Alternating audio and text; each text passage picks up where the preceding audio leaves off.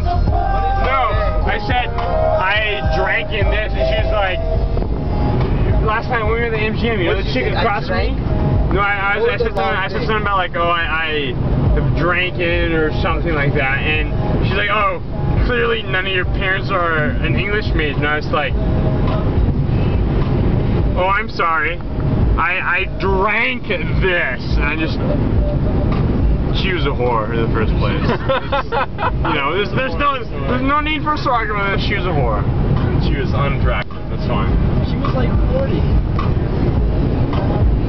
Exactly. Why are you arguing with me then? She's just old. She's not unattractively old. She had large breasts. I'll give you that.